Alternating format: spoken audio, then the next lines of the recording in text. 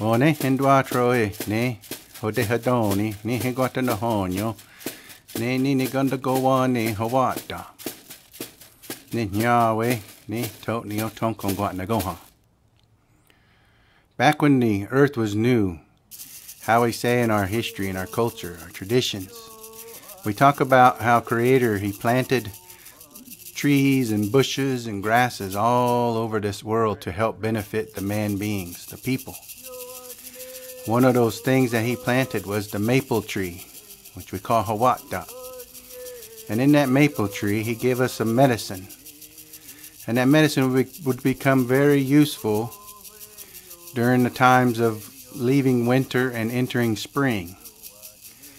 And how we're taught is that during those long winters, when food becomes scarce and our bodies began to weaken, that we could hope and pray that when that maple sap returns, we can collect that sap to nourish our bodies and give us strength and a promise of a new beginning, a new year.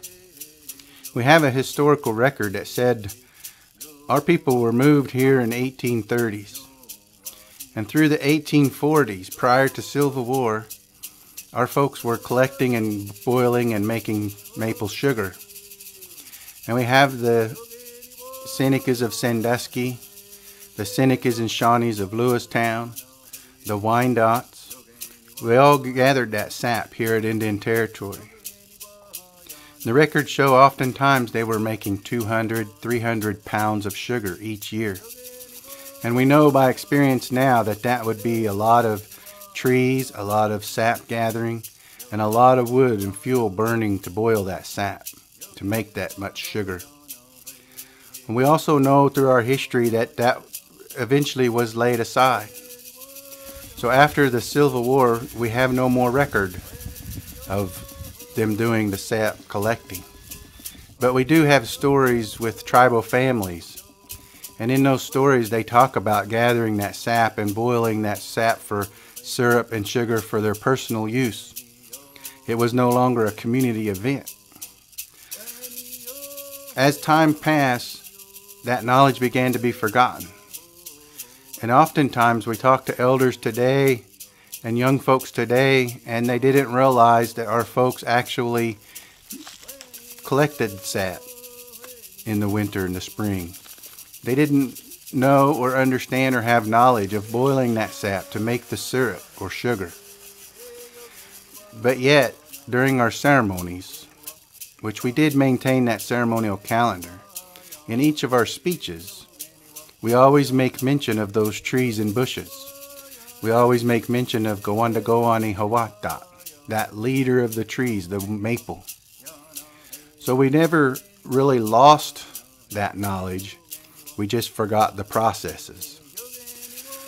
And when the tribes were making an effort to create and establish cultural preservation offices, it gave us the opportunity to seek out those maple trees that did grow here. And with that opportunity came the learning and talking about what those processes were, how that happened.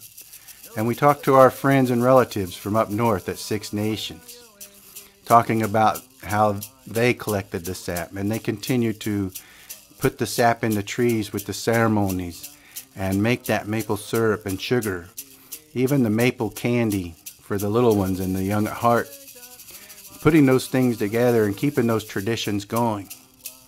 So with that bit of knowledge and with our eagerness to learn and understand, and talking to our elders and our aunties here in Indian Territory, we decided to give it a try. Our first attempts, we weren't real sure, but we were going to push through and do the best that we can.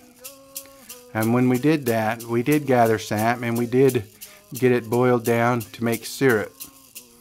And that first time we did that, that sap was very sweet tasting. It was a new experience for all of us. We would taste that right from the tree, give our thanks, thank those trees, and thank our Creator for giving us this gift. We say, we put our minds together and recognize and say thanks. Of one mind, we say thank you. And this is a story of our maple ceremony and our maple collecting. Yahweh.